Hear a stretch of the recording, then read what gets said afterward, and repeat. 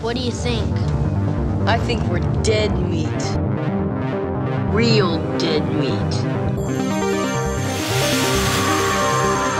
You're dead meat! Go ahead and laugh, you guys. If I ever find little bastards that did this, they're dead meat.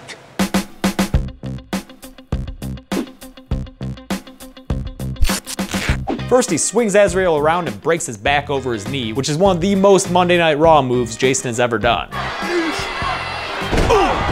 You can't really talk shit about this show, because what other family sitcom featured a guest spot from my favorite wrestler of all time, Mick freaking Foley? Where am I? He tries to impress her with a Polaroid of a guy he killed. Dude just looks like Mankind to me. Have a nice day! He's not wearing people face masks just yet. He does have that Mankind muzzle. Have a nice day! Dol Machete for Lama's kill has plenty of options, but the second death of this movie was a mercenary being thrown into a table. What kind of horseshit is that? Mick Foley would be ashamed. Oh my god, what's gonna happen? Oh my god! Oh my god! The criminal is known only in the credits as The Man, even though he don't look like Becky Lynch to me. The Man! Becky Lynch! Also, Creighton clotheslines his way to freedom. Wow! Turns out, this isn't a reflection at all. Yowie wowie. Yowie wowie! I am seriously impressed by how believable they all look. I mean, yowzers wowzers. Yowie wowie! The divers approach the orca, which is resting near a kelp forest, then pull up their pants and do the Muscle Man dance by its wreckage. And pull up your pants and do the Muscle Man dance. Alan eventually corners Sarah in the opera room, where he bangs on his chest and invites her to be his guest at the Finestone Funhouse. At the end, this is the Firefly Funhouse! His research partner, Jake, ribs him from the surface with a pre-2010 Kofi Kingston accent. You stop farting around? Move your ass, man! My name is Kofi Kingston. Looks like there's some trouble in paradise. We've got to come together and get on the same page, because if we don't, it's gonna be bad news for all of us. Hold on a second, I got a question. Matter of fact, I got a problem. Aren't you supposed to be Jamaican? What happened to your accent? Adam smokes it and gives a very poor performance of a man being poisoned to death, so unconvincing that he gets heckled in the form of a shock through the ankle chain that makes him break kayfabe. I think we're deviating from the norm here. Deviating from the script, I hesitate to say that, but what the hell is going on? Is this your deal, Russo? Wow. That's why this company's in the damn shape it's in, because of bullshit like this. My God, this is real life. 1, 2, 3.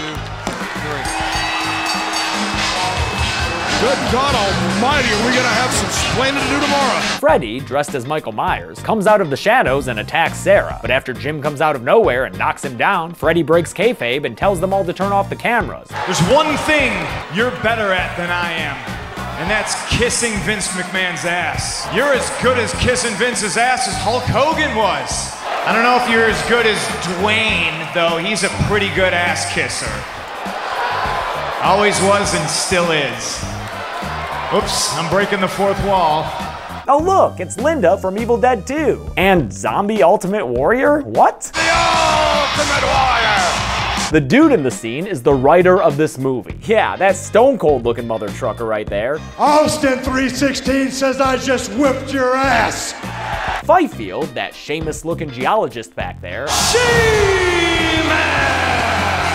Origins was made by WWE Studios and stars one of its wrestlers, Dylan Postel, better known as Hornswoggle, as the Leprechaun. He's back! Hey, it's the former anonymous Raw general manager!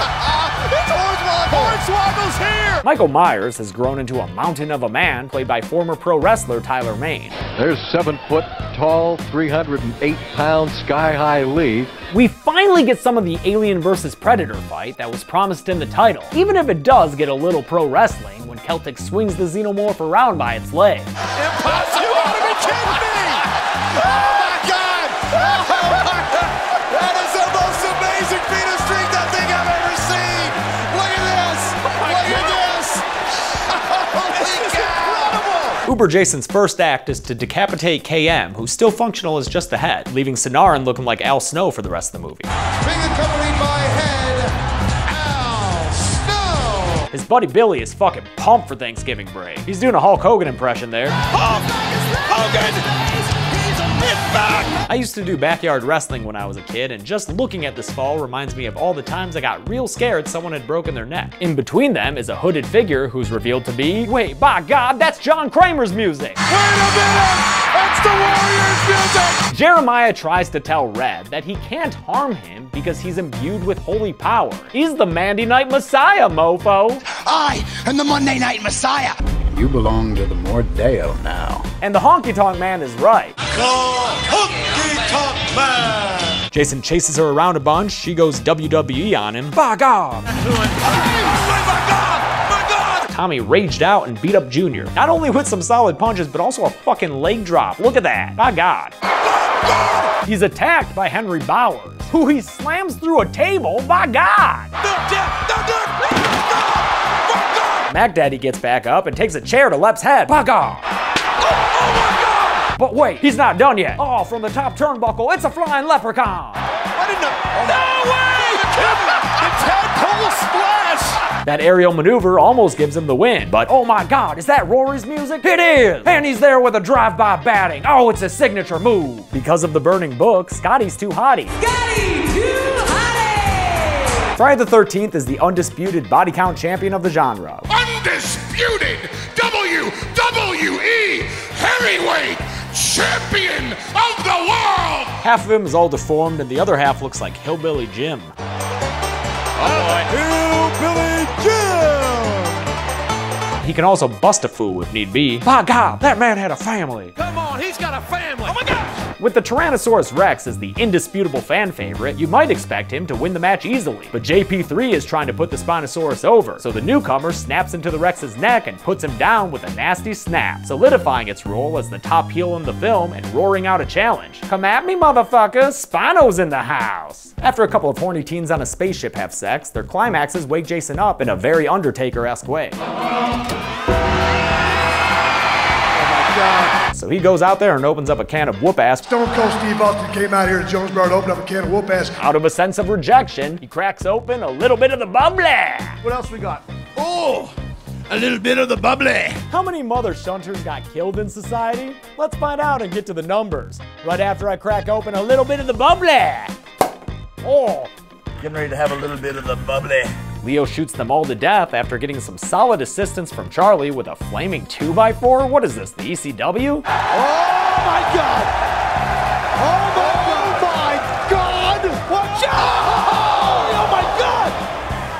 Oh God! This massive oversight nearly gets Darla caught by the cops in line behind her, which include Deborah Marshall, aka Deborah, aka the one-time wife of Stone Cold Steve Austin and a valet in the WWF. Apparently, she tried acting for a little while before having the misfortune of being a woman on the roster during the Attitude Era. Well,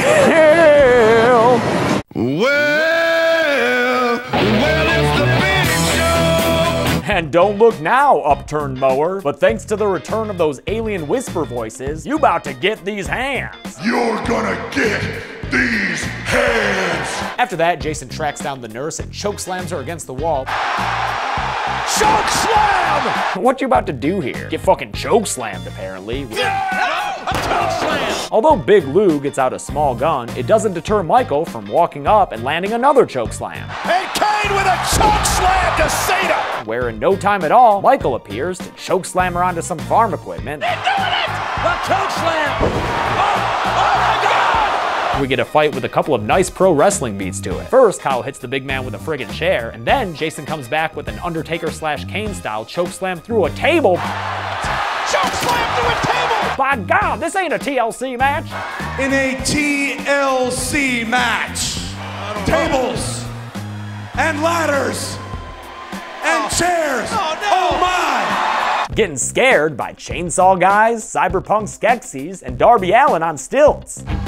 Darby Allin! This glorious gleaming battle axe glaive is called the Beast, Brock Lesnar style. Ladies and gentlemen, joining me at this time, Brock Lesnar. I'm the Beast! With Jason unconscious, he finds Freddy in Dreamland and they face off in a boiler room, which was probably a matchup in a WWE pay-per-view at some point.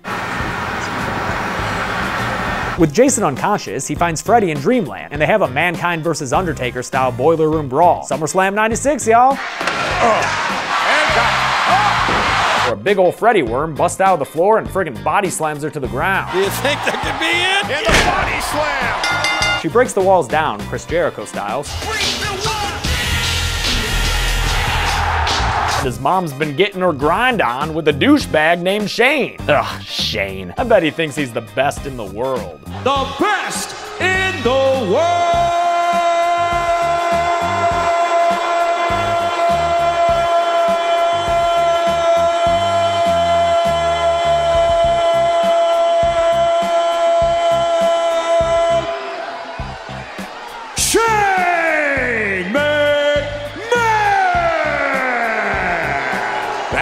Awesome. Unfortunately for Bev, before he can be her blue-collar solid hero, we're doing the blue-collar solid thing. Well, the demon reverts back into Finn Balor, or the Evil Kid. The demon!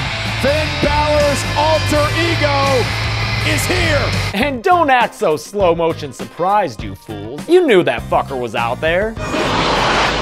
Oh, but not that it do that. Wow, a killer great white is one thing, but now we're dealing with Stone Cold Steve Sharkston? By God! Her attempts at signaling the others are ignored and turned off by one Carter J. Burke, who at this point has completed a full heel turn. How about a little heel turn? She demands that David remove the fetus, but he refuses and drugs her instead, because David's no longer a tweener. He's a full-on heel, motherfuckers. Haha, this fucker looks like he'd be a member of the Brood. There's one word to describe this trio, and that's unique. I thought it was Brood. The now flaming mutant to jump off the top rope and crack his helmet open with a body slam. Big smash for the top! Freddy and Jason go at it again, this time in the film's main event. This is the main event! He of course looks back at his axe-ridden foe to see the undead man-child is still ready to rumble. Let's get her ready to rumble! She calls Jason out of his hiding spot so they can get the heck out of this house before that creepy Lucha kid and his raspy-voiced mom come and get him. Lucha House Party! When the kids hear them a-coming, they start to arm themselves, pulling weapons out like they're going under the ring in a wrestling video game. Or maybe over the crowd barricade, whichever simile works for you. Ricky tells the doc that back when he was an American badass on a motorcycle, Houston's own Undertaker! and so, one American badass clothesline later, The American Badass. the M134 minigun that Blaine is walking around with, a weapon that's usually mounted on a helicopter, but in this case is just mounted onto Jesse Ventura's 6'4", 250-pound body frame. 278 pounds, Jesse the Body Ventura. They wrestle around for a while, and Aaron tries to help, but Leatherface wins the handicap match and pins Morgan up on a spiky chandelier. The Butcher's blood splashes onto a news story about some missing Mohawk scouts. But talk about false advertising, there ain't even a faux hawk among the lot of them. I was really hoping to see a troop of Girl Scouts running around with Mr. T and Sheamus hairstyles.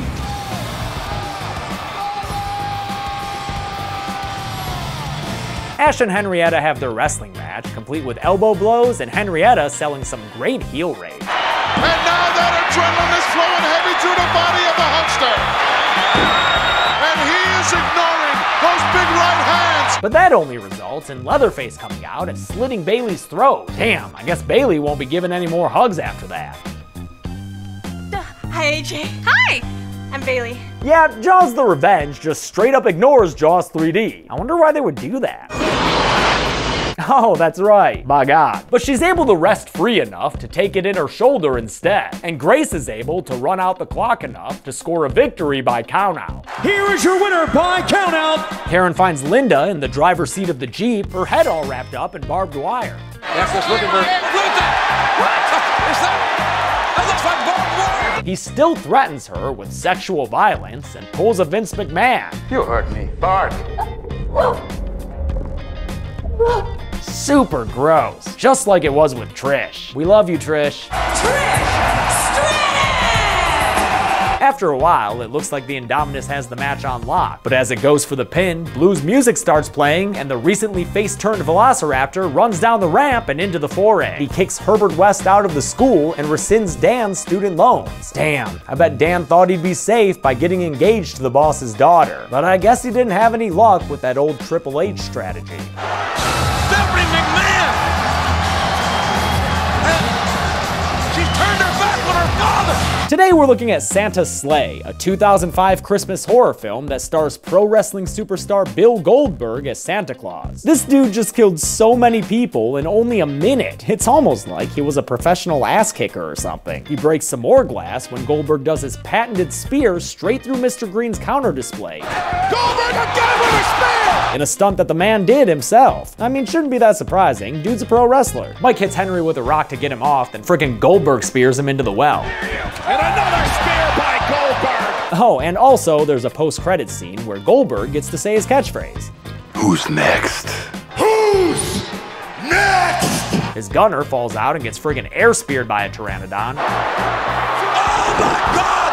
And for the 20-foot ladder with a spear on Jeff Hardy! Just a run and a jump, and boom! That guy's broken in half. Oh my God! As God is my witness, he is broken in half! We finally see Thomas's body after it falls in front of Raymond, and holy shit, that boy was literally broken in half. Jeff Hardy may be broken, smack dab in half! Oh yeah, the shower cap that Stanley was never seen without. It was so him, such good shit. Going to talk to Vince, I'm like, yo, what, all this stuff, I can't say all this stuff, it's ridiculous, you know? And he's like, oh, it's such good shit.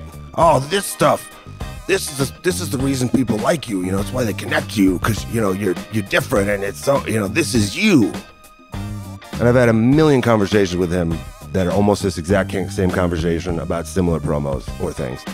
You know, this is you, it's such good shit, this is what makes you you. Also, heads up, I'm recording this after I got back from SummerSlam, and my voice is still kinda shot. Sorry, but that's bound to happen after you witness Seth Rollins frog splash Brock Lesnar through an announcer's table. And your eyes don't deceive you. That is, in fact, Chelsea and me back there, fist pumping our brains out. By God. Hey everybody, thanks a lot for watching what was easily the most difficult supercut I've ever assembled. There were close to 90 wrestling references in there, and this video wouldn't have been possible without the help of a lot of people who I want to thank right now. First off, the people who went through all the kill counts and counted up all the wrestling references I made, that include my former assistant Alex Otto and fans Peter Galloway and Aaron Kenny. And then there were just a ton of fans who hung out during the editing live streams and helped me find all the wrestling clips themselves. A ton of the work was done by, let's see here, we got Nick V, Teddy Holt, Max A. Pacheco, he did a ton, Tinkerer, Dead Nick, Jared Clark, Comics and Such, Josh Volkiev, Minka Brand, Ethan Kaufman, and Derek Chase. Those people helped put together a Google spreadsheet with all the dates that I had for the wrestling clips. Also thanks to moderator Sarah Damian for that. And finally, there were a ton of other people who emailed me clips to use, and that includes Francisco Martinez, Fernando Gonzalez, Check for Savage, Elsie Hex, Scott Coleman, Ezekiel Pena, Tyler Williams, Cody Hoff, Jay McFarland, Avenged Lovey, the Ozman89, Carly Grace, William Nyborg, Crackshaw, Ricardo Aguila, Alex Payton, and Loyal Clown. Long list of names, but that's what it took to make this video happen, so I really hope you enjoyed it. And also thank you to Lucy. Thanks, Lucy. Alright, thanks for watching, everyone. Be good people.